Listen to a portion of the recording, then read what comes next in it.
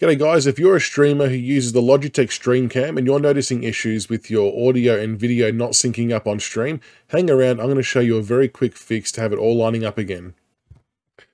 Alright guys, so like many people who do streaming, there comes a point in time where you want to upgrade your camera. And for me, the choice that I went with was the Logitech Streamcam, as you can see on screen.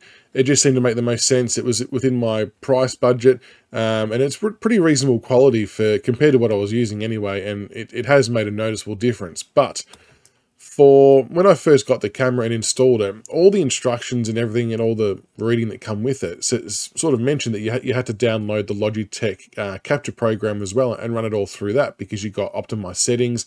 There's a lot more things you could play with on there that was going to give a better experience. And so that's what I did. So I downloaded the program, set it all up on OBS, started streaming, and as the streams got on, I started to notice after rewatching back the VODs, and people were sort of commenting in chat, that my audio, so me speaking, what they could hear, wasn't matching up with my lips moving. It was a little bit out. And so I tried all different things. I tried changing delays for audio, delays for video, and it just kept getting worse and worse. And it was at the point where it was almost unstreamable because I couldn't actually get it to line up, and it just looked ridiculous.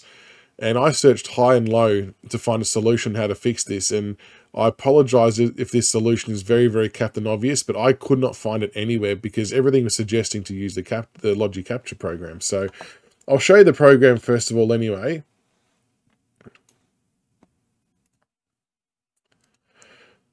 So this is the Logitech Streamcam, the capture program that it says to use. So it's not working for me at the moment. You don't see a camera there because I'm using it in OBS already, so it won't actually do it twice. But so this is what I'm talking about. When I first started using this camera, everything suggested to use this program. So the camera pops up here, and then when you were to go into your OBS and you clicked on your webcam, on the drop down here, you would use Logi Capture, and then it would, put that camera in there and away you go. But that is what was giving me the trouble. That's why I was having the out of sync audio and visual.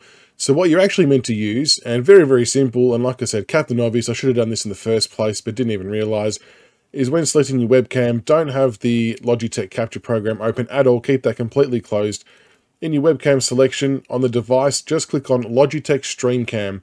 And all that does is that will operate it as a normal functioning webcam without all the bells and whistles that the Capture program gives you. But ever since doing that, the audio syncing with the visual has been absolutely spot on. So there you go. A nice easy fix, although it does seem very simple. I couldn't find it anywhere, so I thought it was worth making a video. Make sure you give a like and subscribe. Let me know if you've got any issues in the comments below, and I'll see you in the next time.